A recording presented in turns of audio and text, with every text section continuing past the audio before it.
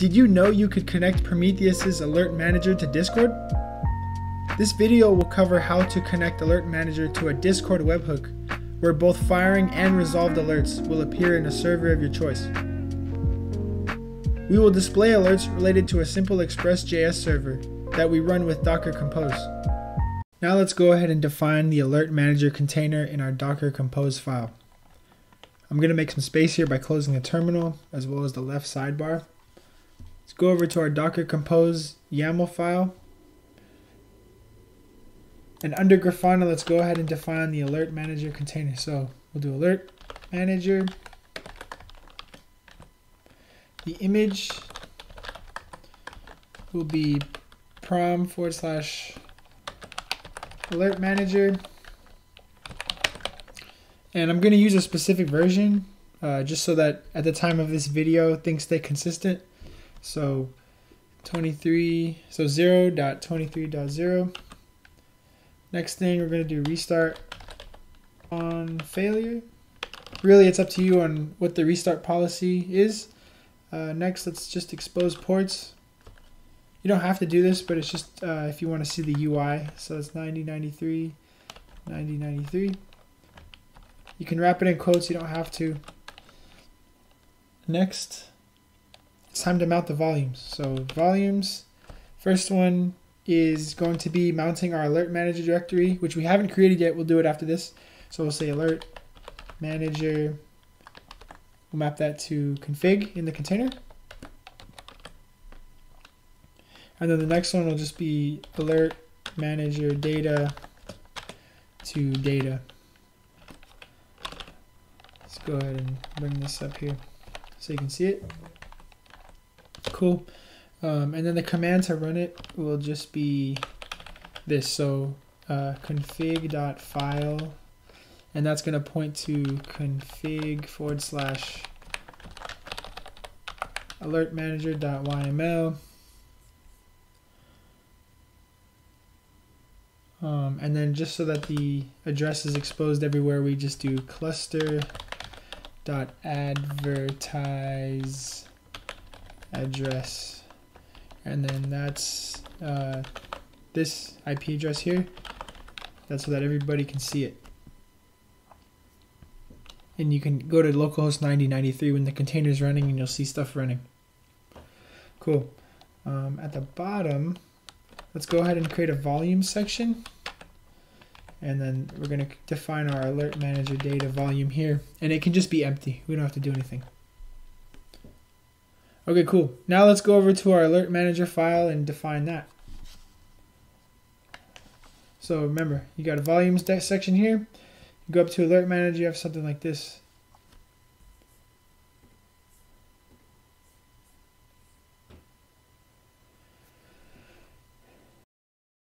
And yeah, you don't have to put the quotes here if you don't want to, so I'll just take them away for consistency.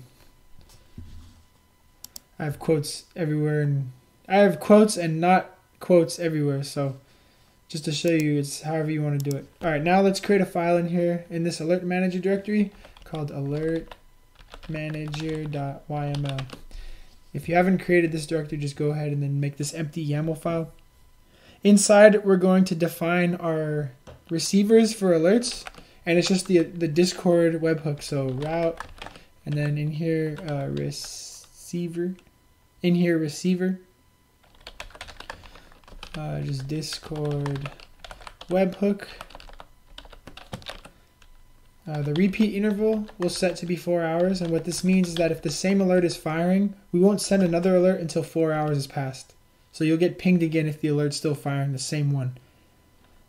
Group by, and what this does is you can group different receivers by the type of alert, but we're going to send all the alerts to our Discord webhook since this is just for a tutorial. After the route section is done, let's define the receivers. And then here we'll have a name. We'll give it the same name as this guy up here, so Discord webhook, like so. And then inside webhook configs. This section is expecting a URL. So where we send the alerts to. So this is just going to be http:// and then the name of the Discord container, which we're going to define the Docker Compose YAML file right after this.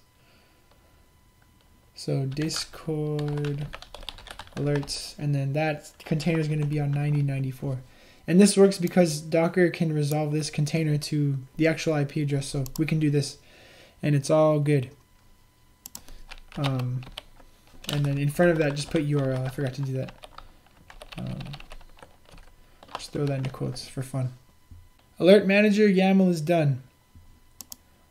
Alert Manager container definition is done here. Now let's go ahead and add the bot which sends alerts to Discord. So we can give it the same name as we named here, Discord alerts.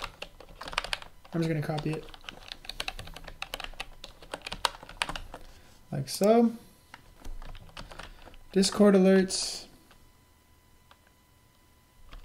And the image here is going to be this guy Ben Jojo / alert manager Discord. Container name will be the same thing.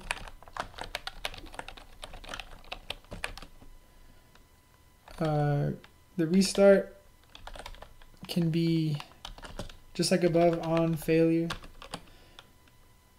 And then now it's time to define the environment variable, which will point the Discord Alert Manager to our Discord server. And right here we say Discord webhook is equal to, and then this is your webhook API URL. But I'm not going to hard code it. Instead, I'm going to do an environment variable, and then in a separate file, I'm going to define it. So let's just call it Discord webhook URL like so. And then what you do is you can come over here. Sorry. Let's close the other editors real quick. I'm going to make a file called just a .m file. And in here, I'm going to define the Discord webhook URL right here. To get the webhook URL, go to your Discord server. On the left side, click your server name, go to server settings, go to integrations, webhooks, and then here's where you can create your new webhook. So you can change the bot to post to whatever you want. I'm going to post it to my dedicated channel for alerts, and I'll just call it my alert bot. Call it whatever you want, chicken sandwich, doesn't matter. Then grab your webhook URL by clicking this button, and it'll be copied to your clipboard, and you can paste it wherever you want. Once you get your webhook URL, paste it in here right after the equal sign, and it'll look something like this. So the discord.com / API webhooks, some number. So like whatever this is, and then after it'll be a bunch of text and some underscores, like underscore whatever. Once that's pasted in, we can go back to our Docker Compose YAML file, and it will automatically point to this URL value that we put in the .env. And then when we run everything, it should send the alerts to your server. One last thing before we test it all out, we have to go back into the Prometheus.yml file, which is here in the Prometheus directory. And after the scrape configs, we need to add one more section called alerting.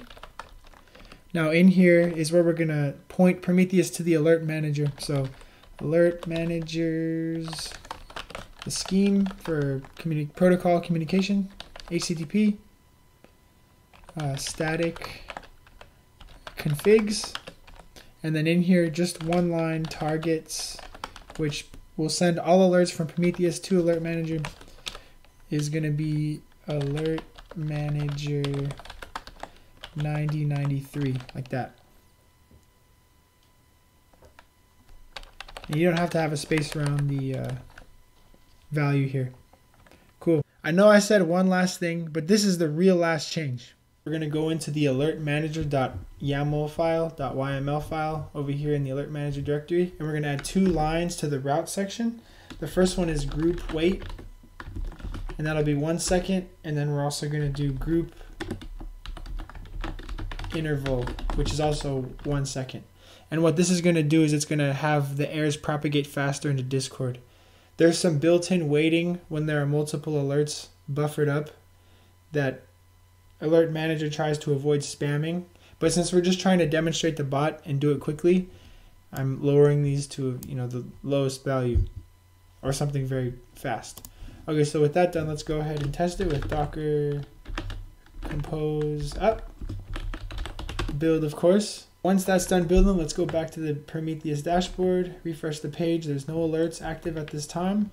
I'm going to go ahead and flip the coins however many, 20, 200, I don't know, million times. It takes quite a bit. It responds. Let's go ahead and refresh. Okay, cool. A lot of coin flips is firing. You just heard the Discord notification. Let's go check it out. There you go. It says an estimated that huge number coins have been flipped in the last minute. So you're like, oh man, we need to scale or something. Just an example alert.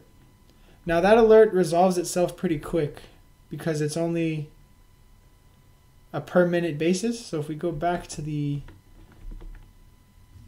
Alertmanager dashboard, that value will decrease and we'll see a resolve message come into the Discord soon. While that's going on, I'm going to go ahead and stop the Grafana container. You can see I've already been doing that in this terminal, but I'll just do it again. So Docker stop Grafana is the command you want. Go ahead and run that. The container name in this case is Grafana, so Docker knows which one I want to stop. Go back here. Let's refresh. So while I stopped Grafana, we just got a notification, and that's that the alert resolved itself. See how it's saying it resolved and the banner here is green? Pretty cool. Now let's go back, and we're seeing that this is a pending alert. Grafana is not running. The API is still running. I just refreshed it, so it's going to alert again. See how it instantly alerted? Boom. That's how fast it's propagating to Discord. Pretty cool. We'll get an alert soon that Grafana is dead. In the meantime, I'm going to stop the coin API. So we'll also get an alert on that to test everything. Refresh the Prometheus dashboard. We can see that this is pending, but it's about to start firing once it gets to around 70. And there you go. Look how fast it is. We go over here. Container Grafana is not running. We can see that it's been down for more than 70 seconds. Pretty cool. And in parallel, the API is pending an alert, and this should also be resolved. It's going faster than I can talk, but you can see that the coin flip server has resolved itself. The coin flip, a lot of coin flips has resolved itself, which is cool.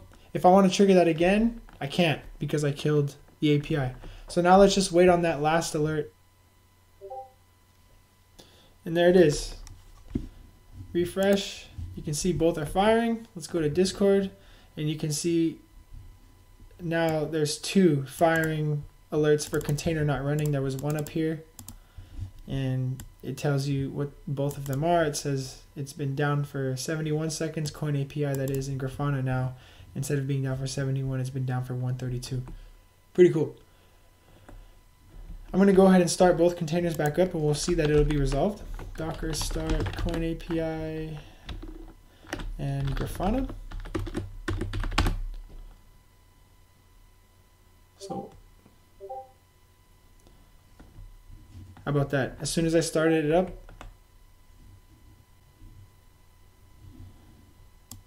the coin API was resolved first, since this was ran first. Then Grafana was still alerting as a firing alert, but then once it ran 2, since these happened one after the other, we got a resolved notification for Grafana not running. If you change these rules in this file to not be 1 second, the notifications in Discord won't be as spammy, but I just had it be quick for demonstration purposes. Also, if you don't want notifications for resolved alerts, under the URL section in the webhook configs, just enter send resolved is false. And then your Discord bot will only send firing alerts. and you'll lose these green banners. So it's really a matter of preference, but I hope you learned something. Alert Manager and Discord webhooks. You love to see it.